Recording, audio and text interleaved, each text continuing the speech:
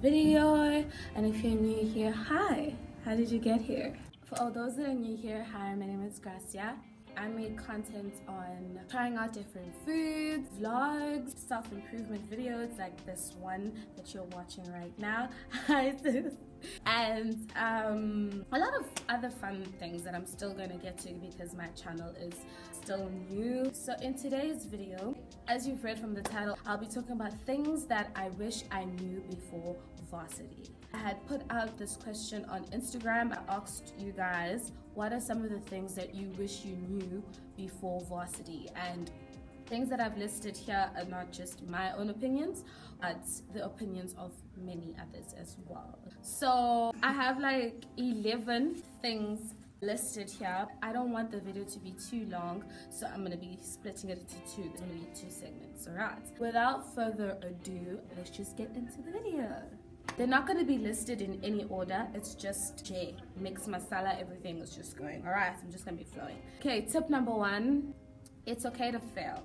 Because in varsity, like a lot of people that come fresh off the boat, where in high school you used to receive straight A's, you were the top of the class and all that, marks might drop. You won't get the marks that you expected or the marks that you anticipated, and that's okay because nobody really talks about how hard it is in varsity. Okay, they just tell you, oh no, varsity is a lot of work, yeah, but it's hard.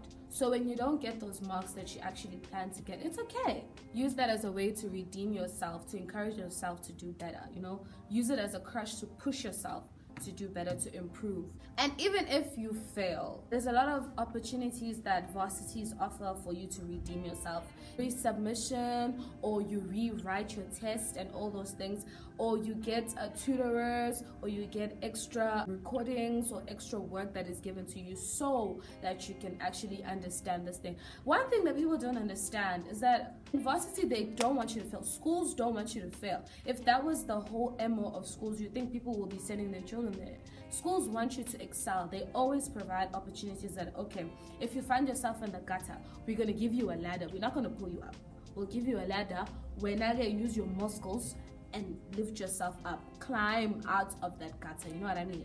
So you should find the things that you could do at school to get extra credits and so on and so forth. But at the same time, there's also other people like myself who in varsity you will be excelling with flying colors. You know, back in high school maybe you were mediocre here and there, but in varsity, if you get the work, like you understand the content and thing, your marks will be flying. So it's both ways. Your marks could drop and your marks could increase. So that just depends on the person, and it depends on your study skills and how you manage yourself. Okay, so don't be stressing if for the first 2 tests you didn't do well. Don't stress. It happens. Literally, it happens to everybody. That is just a way the universe is telling you, hey, you picked this course, you gotta pick up your socks and you gotta work. All right, great. The second one is master your study skills. And it ties in with the first tip, because if you did a test and you didn't get the marks that you wanted, then now you're gonna take a step back and say, okay,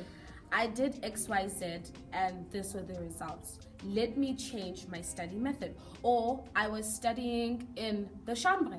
You know that you're not supposed to study in the chambre because obviously you're going to fall asleep. So instead, let me change my environment. Let me go study in the living room. Attend as many classes as you possibly can in the beginning. That way you could, you know, grasp the content and have an understanding and knowledge of the module. Then maybe down the line you can decide, okay, this lecture is not doing it for me. I'd rather go to this lecture, or I'd rather do things this way and that way, instead of bunking and flunking in the first 5 weeks. And then when it's time to actually write exams and you start to stress and you start to stress out your lecturers and all those things. All right. You will either lose weight or you gain weight. This tip is more for people who are body conscious. When you're in varsity, there's a lot of work that has to be done. There's a lot of stress and anxiety, and in turn, you end up eating a lot. Some people eat a lot and they're stressed out. And for example, if you're staying at rest, you're cooking at your own time, you're cooking for yourself, you've got all the money, you are just buying, spending, you are eating whenever you want. And that now it contributes to you gaining weight. And also on the other side, you could be stressing, anxiety and all that, and now you don't eat. So you end up what? Losing weight.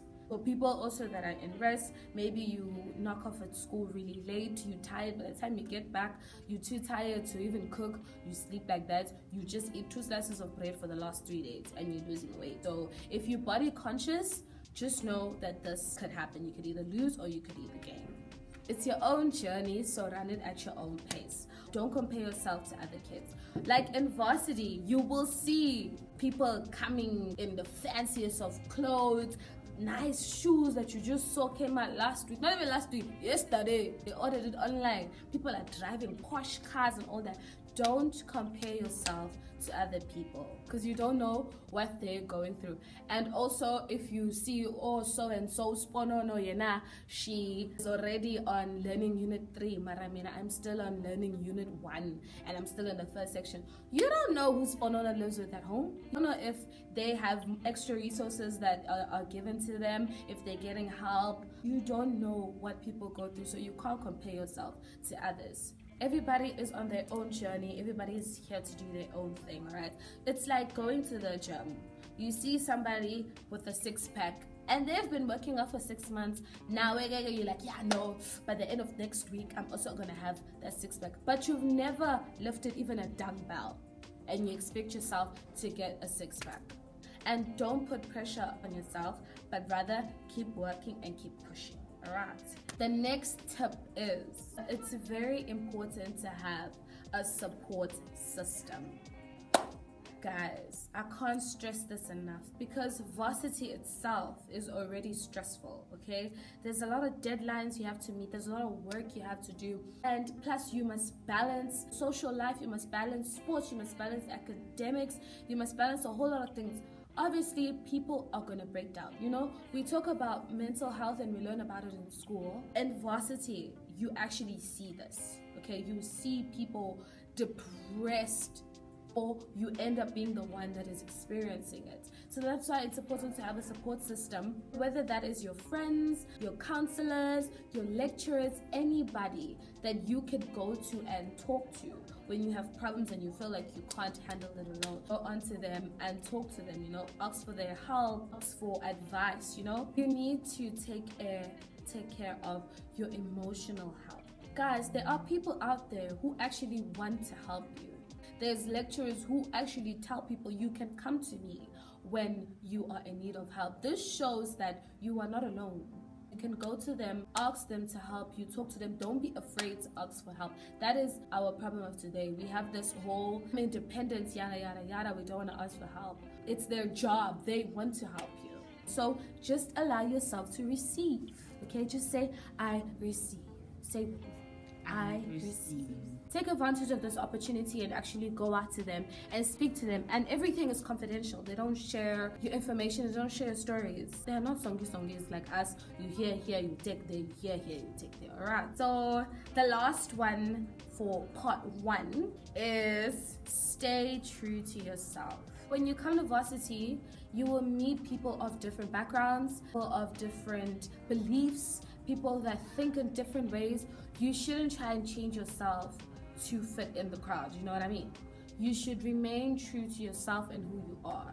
Because imagine if Rihanna was going to our campus and we were all amazed by her and all decided to be Rihannas, then there won't be any uniqueness and any difference. We'll all just be bland and uniformed. So rather, remember who you are and stay true to that person, you know?